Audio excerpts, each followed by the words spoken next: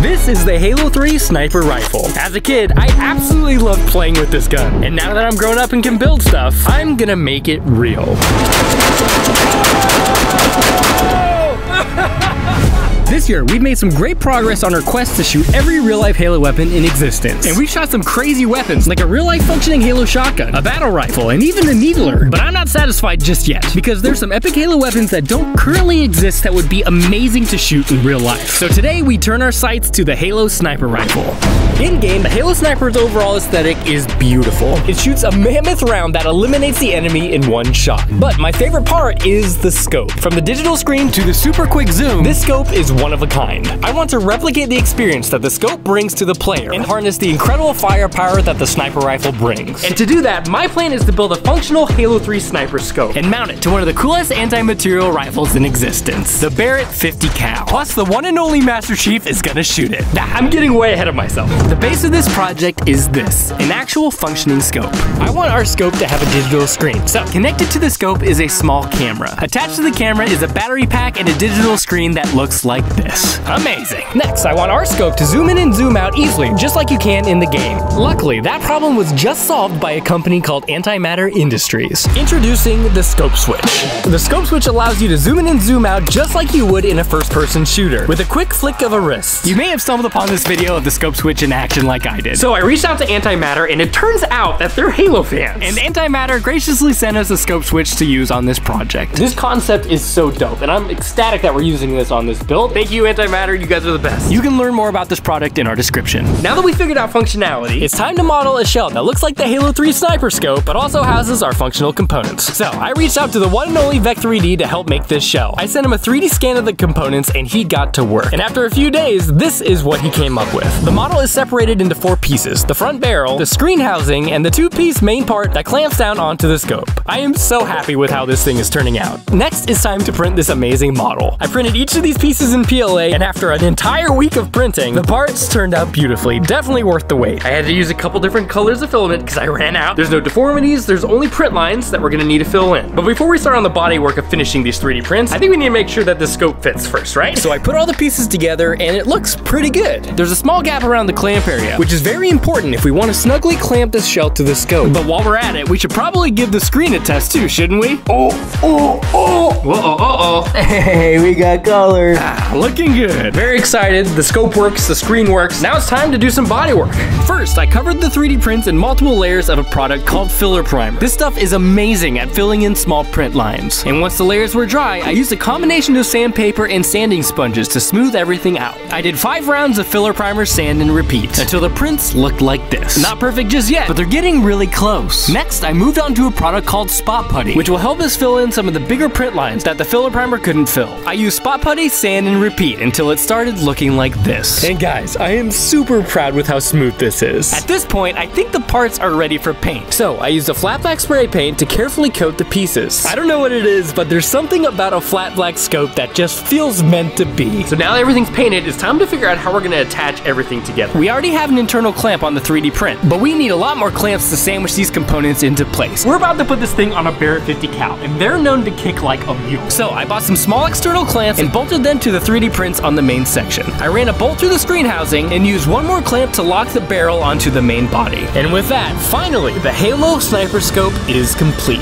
The clamps blend in super nice, and everything seems to be locked in place. At least I think so, and that's what we're about to test next. Seeing this all put together just makes me so happy. Let's go shoot this thing. But before we do that, it's time to tell you about the sponsor of today's video, Marvel Strike Force. Marvel Strike Force is a mobile squad RPG that allows you to play with your favorite team of superheroes and supervillains in a fight to save the universe against threats like Dr. Doom and the Apocalypse. Your goal is to fire up your favorite characters to complete missions, unlock gear and other resources, and beat other players in PvP models such as Alliance War and Real-Time Arena. You'll recruit both heroes and villains from across the multiverse, including Iron Man, Wolverine, Venom, and much more. If you're a new player, you can unlock up to 17 total characters within the first 30 days, like Spider-Man, Deadpool, Thor, Captain America, and more favorites. New characters are constantly being released. Along with campaigns Blitz and Arena, there's also also Alliance War, a massive weekly alliance battle, raids, and a cosmic crucible where you go head-to-head with other players in the tournament. So if you haven't already, use the link in my description or use the QR code to download Marvel Strike Force today. And if you enter the promo code VENOMGIFT, you will get 50 Venom Shards, 500 Power Cores, and 5 Premium Orbs. Plus, celebrate the release of Marvel Studios Echo by unlocking Echo for free. Thanks to Marvel Strike Force for sponsoring this video. Okay, let's test this thing. All right, the scope is finished and we are here at Levi's Land to do a little bit of battle testing. Ryan is on the camera. Say hi, Ryan. What's up, everybody? How's it going? Ryan hasn't seen this scope yet. I haven't shown him any pictures. It's so huge!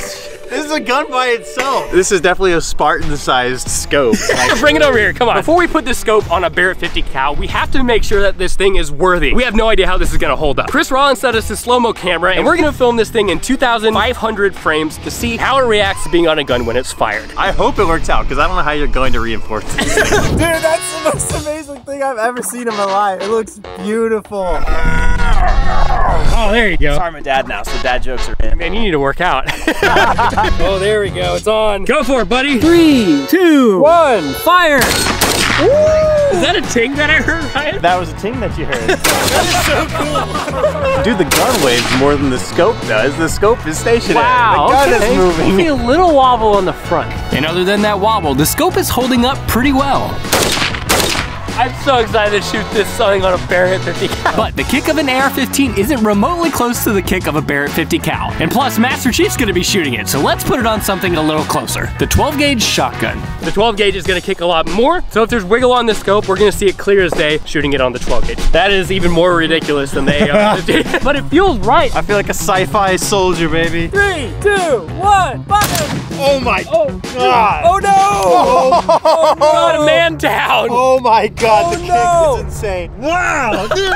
On that first shot, the 12 gauge shotgun ripped off the front piece of the main shell. Dude, that looks so awesome. But not awesome because it just broke, Ryan. Come on. The kick pushes the gun backward and separated this piece from the front. I really didn't expect this thing to break, but if it's gonna do it, it was gonna be on that 12 gauge. Since it's already broken, let's shoot a couple more rounds through to see a little better how the shell acts around the scope.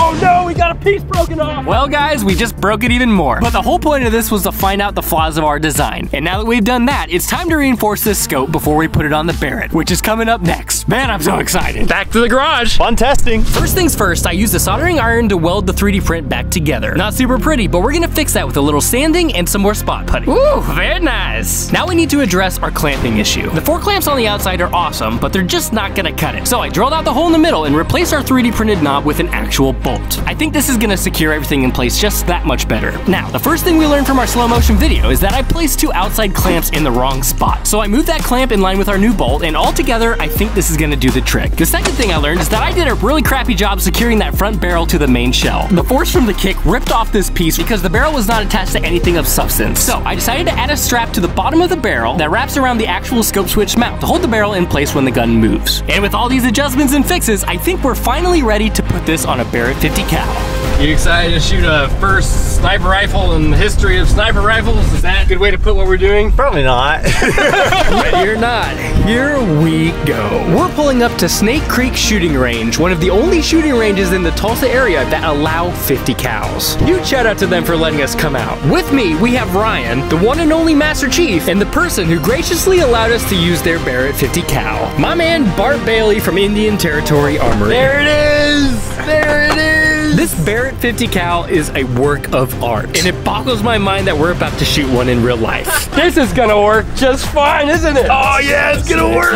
What do you think is the percentage of this thing flying off when you take the first shot? I don't want to think about the percentages right now. But before we mount our halo scope to the Barrett, we first need to sight this in with our base scope, which is a perfect opportunity to see firsthand what this Barrett is all about. We're gonna bore sight it with just the upper, so we'll bag it and get it on paper. How many rounds does that magazine hold? It'll hold 10 rounds. I literally feel it. Oh, you okay? You all right? My God. Guys, I wish you could feel the power of this Barrett through this screen. All right, so now we're zeroed. We can go ahead and reassemble the scope and see how it works. First, we set up our scope switch to allow for that quick zoom in and zoom out. And once we got the cable secure and mounted to our base scope, we carefully attached the shell around the camera mount, bolted the top down, and lined up the clamps in their new position. And with everything perfectly mounted, I would like to introduce our Halo 3 sniper rifle.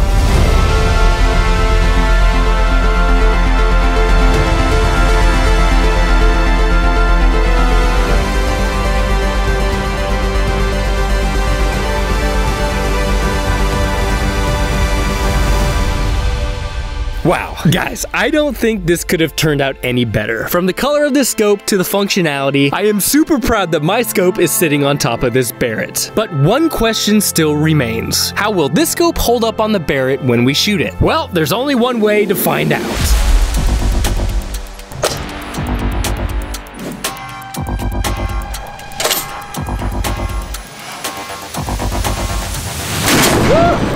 Wow! Dude, whoa! Did it break? Did it break? She's good! Oh, my sweet, sweet Halo sniper scope didn't break. Mwah. Well, I guess we should shoot some more, right? Fire! Wow!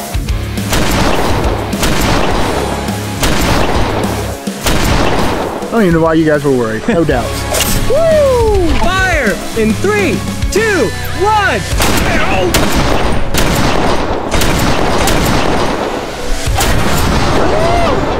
What a relief. Our Halo 3 sniper scope has withstood a Barrett 50 cal. Plus Master Chief, which is even more of an accomplishment. But we have a lot more ammo to shoot, which means Master Chief just may need to do a mag dump later today. But first, it's about time I shot this contraption for myself. And for this special occasion, I made some targets I think you're gonna recognize. I feel like it's fitting since we got a real-life Halo sniper that we're shooting at real-life Halo enemies. Die. Oh. Die. This is the stuff of nightmares, but it's payback time. And he can't shoot back. Okay, you do the red one, I'll do the blue one. We'll see how many we can land. So we're each gonna get 5 shots. Whoever lands the most on their target wins. And then the loser has to get a mullet. No. Oh, God. Oh, dude, this is a scary weapon. Oh, this is the blast zone. Wow. I already forgot what it was like. For reference, the 50 cal and what I normally shoot. This one goes out to all you Halo 2 players who got destroyed in Sniper Alley. Oh, that was incredible! We're back in business, boys! I think I got him, but you know what? I kind of forgot about the accuracy portion of this. I just started firing. What do you think? Woo! That's what I think. I think, woo!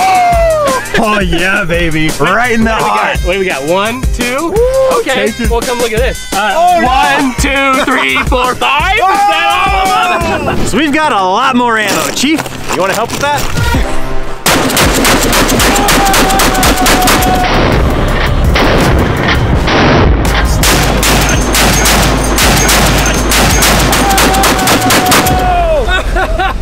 I can't think of a better place to end this video than right here. We set out to build the first Halo sniper rifle in existence, and I can't be more happy with the results. We made the scope, it looks the part, it's functional. Thank you Antimatter for sending us your scope switch. That was a very awesome part of this build, and this scope is sitting on top of one of the coolest weapons of all time, the Barrett 50 cal. Bart, thank you for letting us use your Barrett. Woo! So if you like this video, we have a playlist right here full of all kinds. Guys, we're filming over here. God, stop shooting like you're at the shooting range. Check out this playlist. We had a lot of fun making these videos and we shot all kinds of awesome Halo weapons. And let us know in the comments what you guys want to see next. Thank you guys for watching.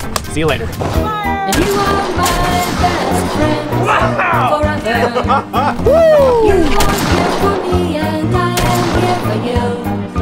That's what I don't even know why you guys were worried. No doubts.